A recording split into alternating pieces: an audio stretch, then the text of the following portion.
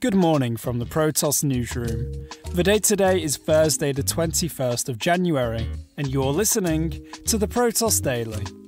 These are the headlines this morning. Self-proclaimed Bitcoin creator Craig Wright has issued copyright strikes against sites hosting Satoshi's white paper. Grayscale has boosted its crypto portfolio by 1,000% in the past 12 months, and Pornhub is now accepting payments from 16 cryptocurrencies after adding another 4 to its roster. At the present time, Bitcoin is trading at $32,400 after dropping another 7% in the past 24 hours. Polkadot has been the best top 20 performer for the day, up 7.4%, and Bitcoin Cash the worst, down 9%. Bitcoin's white paper could be described as the scriptures of Bitcoin, acting as the foundational blueprints of the cryptocurrency that we know and love today. So you'd have to be a real grouch to try and sue something this cherished. Enter Craig Wright, the self-proclaimed Bitcoin creator who's reportedly issued copyright strikes against sites hosting Satoshi Nakamoto's white paper. In a bid to claim the paper as his own, he's chasing up Bitcoin.org, Bitcoin.com and BitcoinCore.org and attempting to remove all copies of white paper from these sites. And so far only Bitcoin.org has decided to remove the paper. Our guess as to where this copyright hunt stems from is Wright's own belief that his created fork of a fork of Bitcoin, Bitcoin Satoshi Vision, is in fact the true Bitcoin. The paper was first shared under an open MIT license, usually reserved for code, and not only is it available on the sites I listed earlier, but it also has a home on Craig Wright's blog. However, this particular version of the paper is plagued by spelling errors, which begin right at the headline: Bitcoin, a peer-to-ear electronic cash system. Wright is really into defending his title of supposed father of Bitcoin, from putting up legal notices against Vitalik Buterin, founder of Ethereum, to starting libel cases against a popular Twitter-based space cat, who made the brave move of disputing Wright's claim to the Nakamoto moniker. Some in particular are getting rather bored of the same rhetoric, and so some users on Twitter are teasing Wright by uploading the white paper in mass, giving him plenty more time to spend his evenings planning more libel lawsuits. The value of digital asset manager Grayscale's crypto trusts has grown by 1,000% over the past year, and it now controls more than $28 billion worth of cryptocurrency.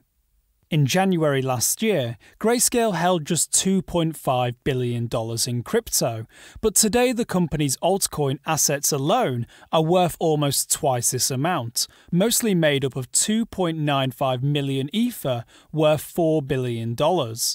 However, that's nothing compared to its Bitcoin portfolio, which we have calculated manages over 657,400 Bitcoin. That's $22.6 billion, or 3.5% of Bitcoin's circulating supply. This is up from 268,000 Bitcoin a year ago.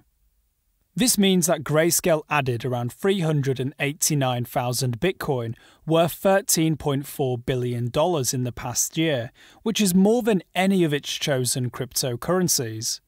But after looking at the dollar values of Grayscale's crypto today, compared to a year ago, it's clear the fund and its clients have built big positions in popular altcoins Ethereum, Litecoin, and Stellar Lumens. In fact, in the end, the only crypto stash Grayscale didn't add was Ripple's XRP. Instead, it exchanged its 20.6 million XRP, worth $4.8 million, for fiat after the Security Exchange Commission sued Ripple for failing to register it with US regulators. The world's #1 adult website, Pornhub, has added another 4 crypto payment options, taking its total number supported to 16. According to research from The Block, yeah, we usually use that excuse too, the portal now supports XRP, Binance Coin, Dogecoin, and Center's USDC stablecoin. However, it has stopped accepting Dash and Puma Pay token. As previously reported, Pornhub began defaulting to cryptocurrency payments last year when MasterCard and Visa pulled their support over allegations that it was hosting non-consensual and underage content, claims that it strenuously denies. PayPal had also previously cut ties with the site after it authorized a number of payments without permission. Cryptocurrencies also supported by Pornhub include Litecoin, Tether, Verge, Ethereum, Monero, and of course Bitcoin. And this pivot to crypto payments has been a cause for celebration among many who believe that, now the adult industry is taking notice, wider adoption across the board is likely to follow. Well, it worked for VHS. We may only be a few weeks into the new year, but according to research from The Block, crypto miners have already earned more than $728 million in Bitcoin revenue in 2021. This is a big jump from the $692 million earned in December. The figure is also particularly impressive when you consider Bitcoin underwent a reward halving in May of last year. Bitcoin's price recently hit an all-time high above $40,000, and with it came increased trading volumes and, obviously, a much higher market cap.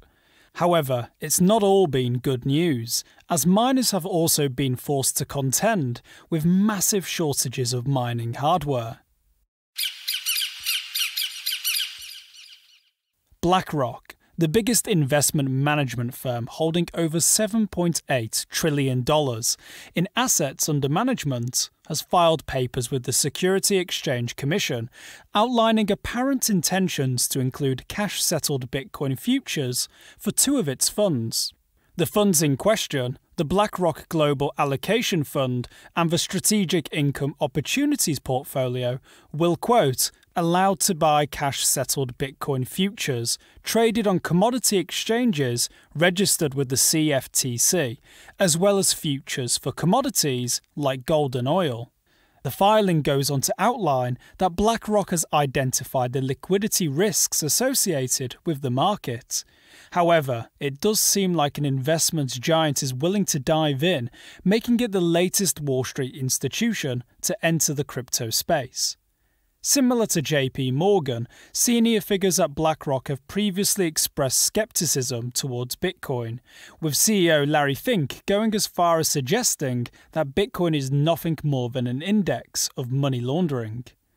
The news, which some consider bullish, hasn't helped the price of Bitcoin much, with most top 20 cryptocurrencies dropping by 5% and more in the past 24 hours. Thank you for listening. To stay up to date with the latest from the world of crypto, make sure you subscribe to the Protoss Daily on Spotify, Apple Podcasts, and all other major podcast providers.